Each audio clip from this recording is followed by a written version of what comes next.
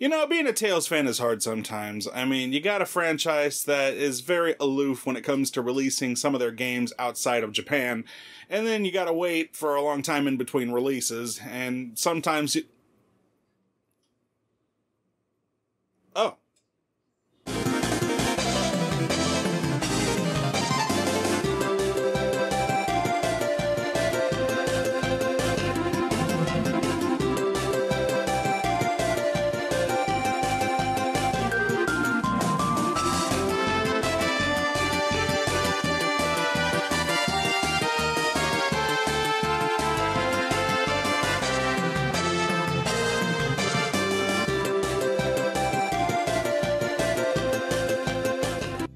So, Tales of Crestoria came out for mobile phones a few days ago, and,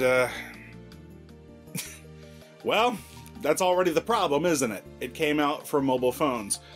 When it comes to mobile gaming, and I'm talking about cell phones in particular, I fully admit I'm not a fan. You know how it is. It's the gotcha thing. It's the type of thing where, yeah, they put these games on a mobile phone, and they're free to play, but they're really not. I mean, you think you're doing well at first, but really the goal of these games is really to entice players to put as much money as they can into it in order to pay to win, as it were.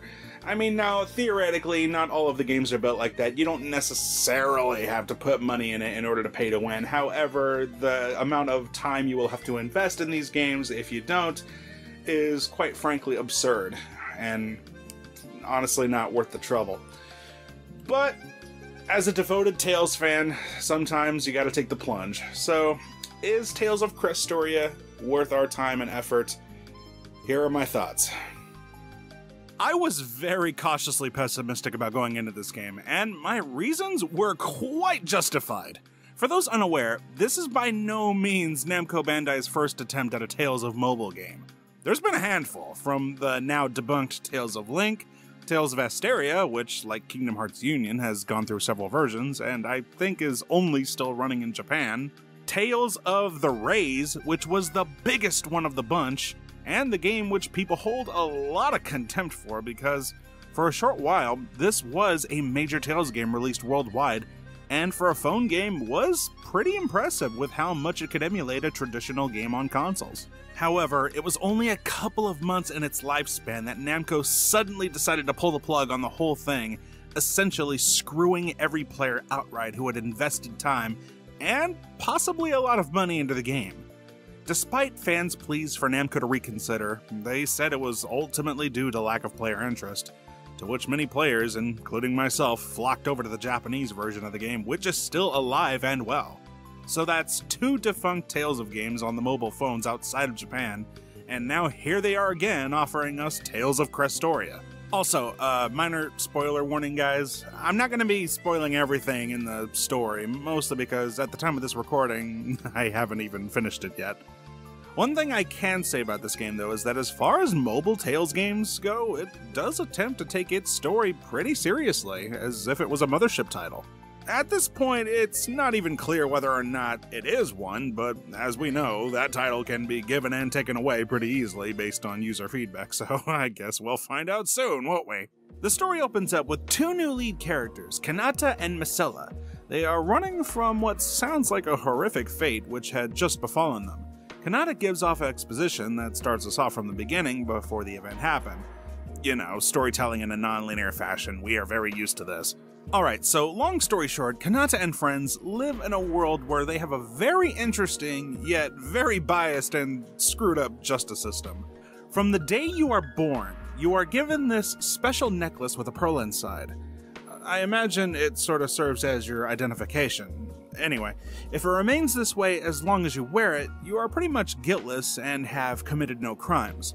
But what's screwed up about it is, if you do commit a crime, like, say, murder being the popular one, or hell, have somebody outright just accuse you of something that you may not have even done, then that pearl that you are wearing will shatter and painfully brand you with a mark, kind of like the l'Cie from Final Fantasy XIII, except without the focus and the suck. Making matters worse is that every town in this world has like this central hub area with a giant sphere that only broadcasts when it's making a public announcement showing the people who have just been accused and they're publicly being outed as transgressors through the broadcast. And if that wasn't bad enough, it gets worse. The necklaces also have a special kind of power. Apparently, right after a transgressor has been announced, if a random person, or a handful of random persons, feel that the accused needs to be punished, usually by death, which is interesting, so they're condemning murder, but it's okay for them to murder the accused. Thou shalt not kill. The more devout they are, the more they see murder as being negotiable. It depends on who's doing the killing and who's getting killed. So yeah, they wish that person to be dead, and thus a handful of ghost-like beings called enforcers will appear near the accused and start hunting them down endlessly, trying to take them away, just like in the movie Ghost.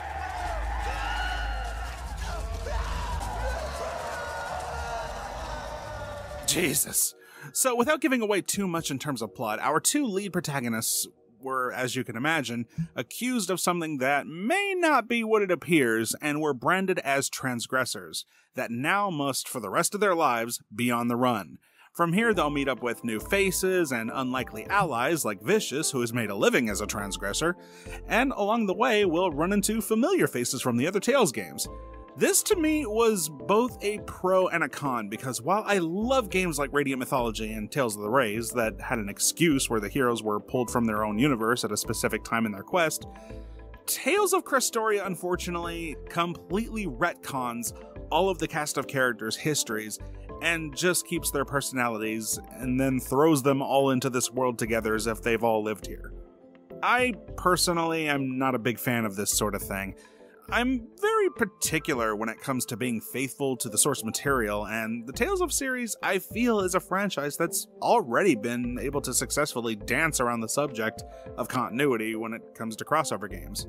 So I really don't feel like they needed to retcon these characters, and yeah, it is a bit distracting. Not a deal breaker, but it's a personal nitpick. I don't know, let me know if you guys feel the same way in the comments. Alright, so I gave you some heads up about the story, and wow, it's actually pretty damn dark. I saved the heavy stuff for when and if you guys decide to play it for yourself, but I'm kind of surprised at some of the very non-subtle depths the story goes in terms of how dirty some people are in this world and what they will do to get by without any moral dilemma getting in their way.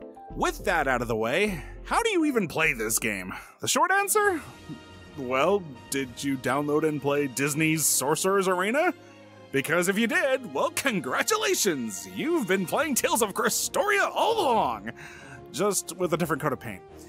Yeah, that seems to be another trend with the mobile game market.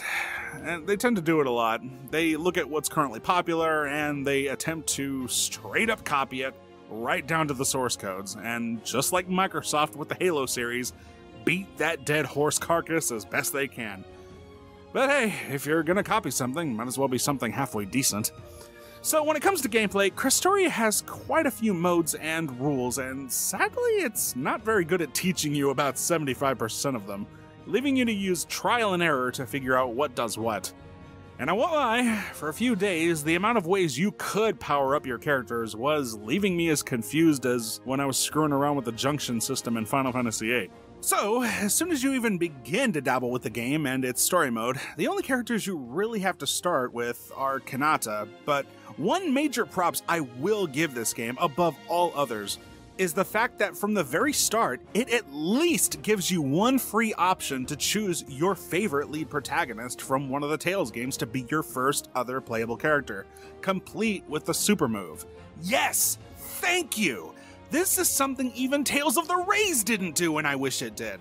While this is still a gacha game, I was at the very least thankful that it was at least merciful enough to let you have your favorite pick so you wouldn't be ripping your hair out and having to re-roll accounts over and over. Although apparently some of us still had to do that anyway.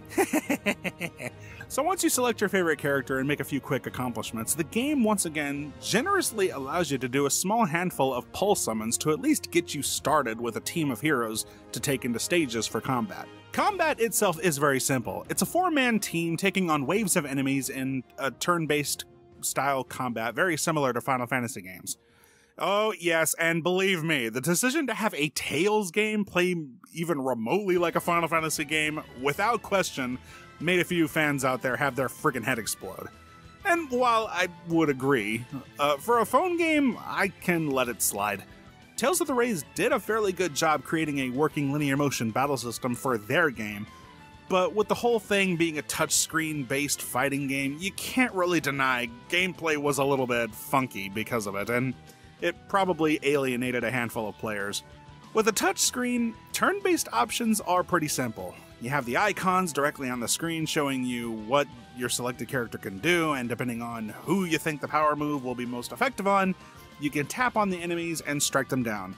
If your Tails hero has an overlimit, you can charge it up and pull off one of their signature fuck-em-up screen nukes for massive damage. Rinse and repeat for 3 waves, including a boss fight here and there, and voila, that's pretty much how combat works.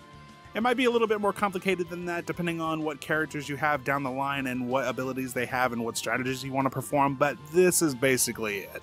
Sadly, though, as you will learn, not all characters are created equal. Most of the time, your character's strengths will depend on the random summons that you get, aka the gacha pulls, the part of the game that sucks, and it's why I hate mobile gaming. But some characters, depending on their elemental status or natural abilities, can be more useful in battle. I mean, you've got characters like Gina Sage, for example, that can cast a temporary barrier spell, Norma Beatty, who can cast an attack boost for your entire party for 3 whole turns, some characters that can attack an entire group at once, and some characters you can just power up to high heaven. But, of course, doing so is much easier said than done. Literally every facet of a character can be upgraded in some way. Their specific moves, the character's overall experience, increasing the level cap on their experience so that they can earn more experience, awakening their inner potential with multiple Memora Stones. Then there's the Memora Stones. What are Memora Stones? Well, it's kinda difficult to explain because when you do a summon or a gacha pull, a Memora Stone is what you are going to get. Depending on which type of Memora Stone, however, will determine if you get a new character to play as. For example, pulling a regular blue stone will gain you pretty much nothing but a throwaway stone with the character's mugshot on it. Nobody is excited to get these, and they are almost entirely worthless. The yellow Memora Stones, otherwise called SR Stones, will give you a new character to play as. The SR Yellow Memora Stone that comes with the character can be leveled up separate from the character and used on them either by equipping it for an effect or by awakening their potential to make them a bit stronger. Which of these is more beneficial does depend on the character, and sadly there's no real way to tell what or who is really good at what without a lot of free time and trial and error and probably a lot of money to throw around. I mean, this is already pretty asinine, but what's even more ludicrous about each hero is that you would have to quite literally gacha pull almost about a dozen of the same exact Memora Stone in order to max out the potential of your character. But like all mobile games, you have absolutely no control over that.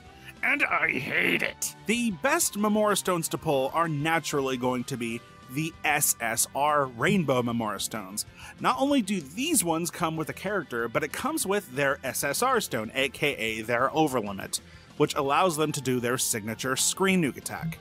The same rules apply to these stones as well, but they are extremely hard to come by with only a 5% chance of dropping, and the odds of getting multiples is beyond wishful thinking.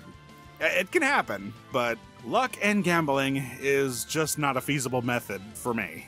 While having a favorite character is all fine and good, ultimately, to survive the game in the long haul, you are going to have to take advantage of a few things.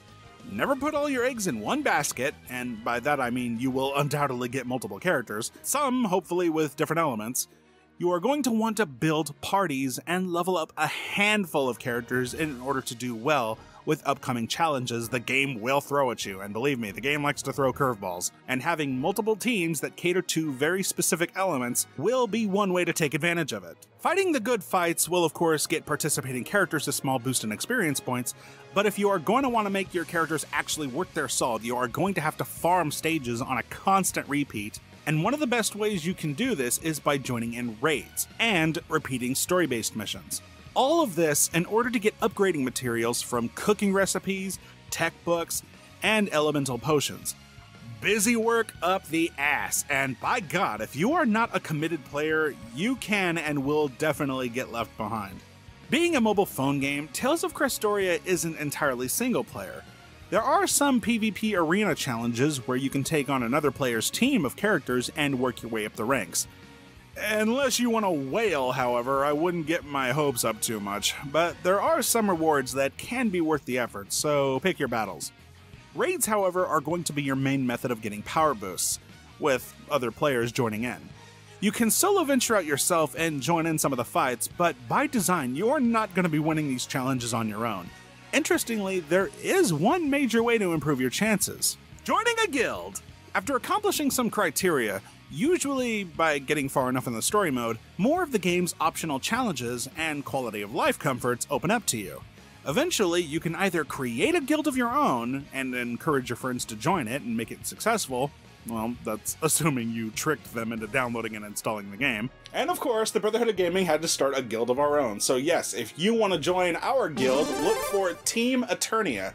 If there's enough room, you can probably join in. Now, bear in mind, when you join a guild, it is a good idea to contribute to the guild. I mean, it only helps everybody out in the long run. So if you can maintain it, then yeah, please, by all means, join in and have some fun with us. We can help out each other in raids and all that junk, and maybe have a good time. Unfortunately, we did hear about a select few who were performing a pretty crappy practice of inviting people to join their guild, have those people contribute and invest a large amount of gold in items, and then immediately kick them out just to have another unsuspecting player join in and do the same thing. I can definitely promise you, we don't do that here.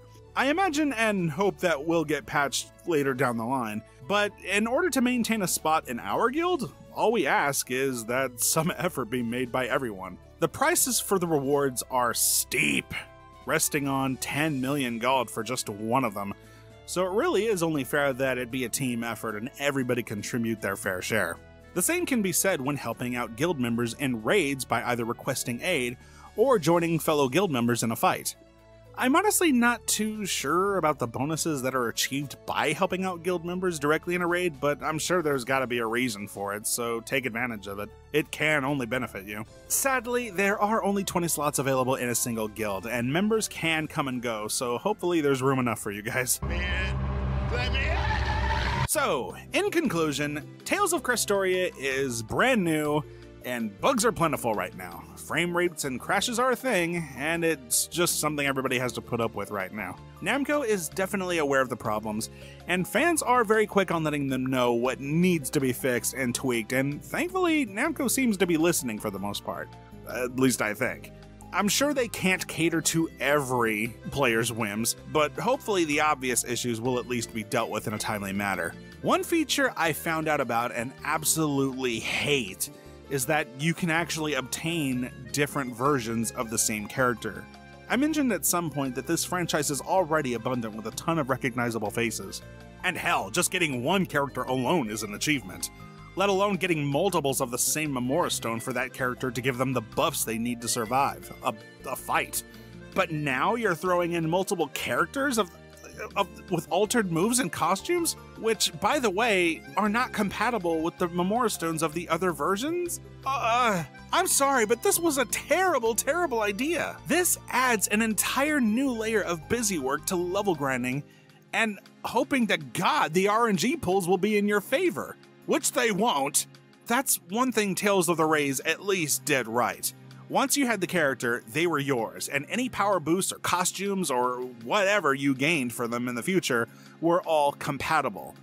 This to me just feels like another cheap way to entice players to spend their money on a gamble with no guarantees. Hey, look, I don't mind spending money for a franchise I love, but I do not like buying anything blind. In a perfect world, Tales of Crestoria would either function like a monthly pay-to-play MMO, where everybody had an equal opportunity to gain what they wanted through hard work and determination, without the threat of a gacha system screwing them over. Or hell, I wouldn't mind even paying full price as if the game was a console game, if that also meant that there was no random bullcrap about it. But sadly, we do not live in a perfect world. In the end, Tales of Crestoria isn't a bad mobile phone game. It's a decent time killer with a pretty good story that takes itself as serious as any console game with a pretty dark theme. Its gameplay, while simplistic, it doesn't demand much input from the player.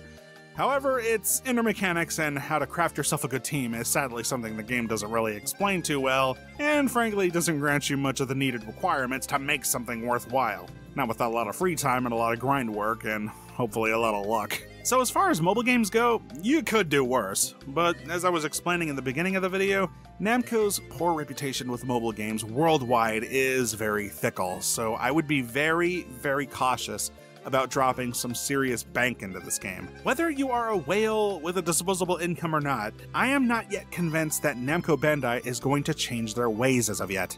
So if you are going to spend real money, just understand going in that there's always a chance they could pull the plug on this game if they figure not enough players are involved in it. So play with care. Well, there you guys have it. Those are my thoughts on Tales of Crestoria. I know it's not entirely in-depth and stuff, but the game is brand new, so we haven't really seen everything there is about the game just yet. So give it time, and maybe I'll do a follow-up video on this one. Meanwhile, thank you guys so much for watching. I'm William Morrison with Brotherhoodgaming.com and YouTube channel. If you want to support us, you can do that any number of ways, from subscribing, clicking the bell notification icon. You can check out our Patreon, which has been revamped and all that great stuff. And, oh yeah, we will see you next time.